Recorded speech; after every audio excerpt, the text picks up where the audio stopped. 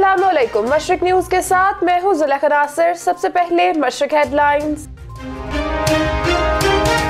पूरी कौम ने अमन के लिए अजीम कुर्बानियां दी, जिसकी बदौलत आज पुरअमन माहौल में रह रहे हैं। जाम कमाल। कागजी हद तक कवानीन की मौजूदगी में मामलात ना चलाए जाएं, चीफ जस्टिस बलोचिस्तान। बलोचिस्तान में सेहत और तालीम के शोबों में बहुत ज्यादा काम करने की जरूरत है, असगर खान अशकरई। सीपैक की तकमील से पूरी दुनिया में माशी जमहूद का खात्मा होगा, अमानुल्लाह यासीन जई। दहशतगर्दों को हर सूरत कानून के शिकंजे में लाकर सजा दी जाएगी, सूबाई वजीर दाखिला। बलोचिस्तान में तरक्की का अमल रुक चुका, वफाक इंसाफ के तकाजे पूरे नहीं कर रहा, मौलाना वासे। इस्लाम के खिलाफ कुफरी साजिशें नाकाम बनाने के लिए मुस्लिम उम्मा का इत्तेहाद नागुज़ीर हो चुका, जमयत नजरियाती। हेडलाइंस आपने जानी, अब खबरें तफसील के साथ। वजीर आला बलोचिस्तान जाम कमाल खान ने सानहा आर्मी पब्लिक स्कूल पेशावर के 5 साल मुकम्मल होने पर अपने एक ट्वीट में कहा कि अमन के लिए कौम ने अजीम कुर्बानियां दी। अमन के लिए दी गई कुर्बानियों की बदौलत शोधा APS का दर्द आज भी हमारे दिलों में जिंदा है। सानहा ने दहशत गर्दी के खिलाफ पूरी कौम को मुत्तहिद किया।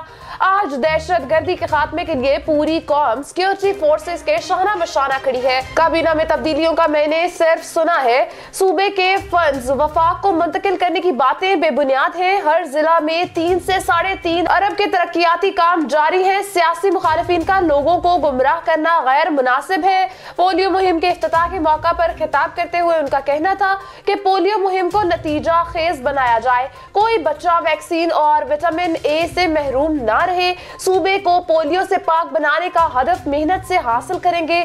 बच्चों के सेहतमंद मुस्तकबिल को यकीनी बनाना चाहते हैं। बलोचिस्तान हाई कोर्ट के चीफ जस्टिस जमाल खान मंदुखेल ने कहा कि मोटरवे पुलिस के साथ तमाम सेक्रेटरीज RTA ताउन करें। Motor fitness checking, pressure horn loading और तमाम तर मामलात सख्ती से चेक किए जाएं। गलतियां करने वालों के लाइसेंस मंसूख किए जाएं तो बेहतरी लाई जा सकती है।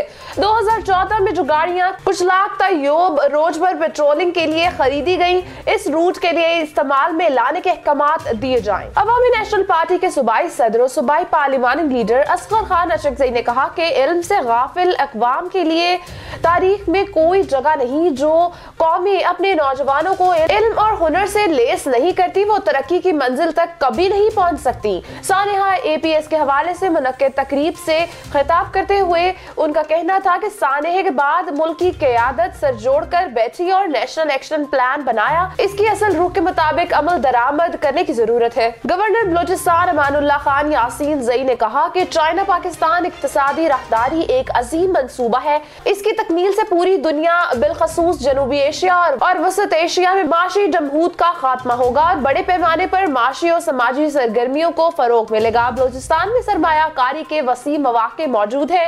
हुकूमत ने सरमायाकारों के तहफ़्फ़ुज़ के लिए कई इक़दाम उठाए हैं, जिनसे सरमायाकारों को फायदा उठाना चाहिए। उन्होंने कहा कि पाकिस्तान और चाइना के दरमियान दरीना और खुशगवार ताल्लुकात हैं, जबकि तालीमो सेहत मवासलात और जदीद टेक्नोलॉजी से हम आहंगी पैदा करने के लिए मजीद ताउन दरकार है। सूबाई वजीर दाखिला मीर्जा लांगू ने कहा कि आर्मी पब्लिक स्कूल सानहा के शुहदा आज भी हमारे दिलों में जिंदा है। सानहा आर्मी पब्लिक स्कूल ने दहशत गर्दों के खिलाफ पूरी कौम को मुत्तहिद और यकजा कर दिया।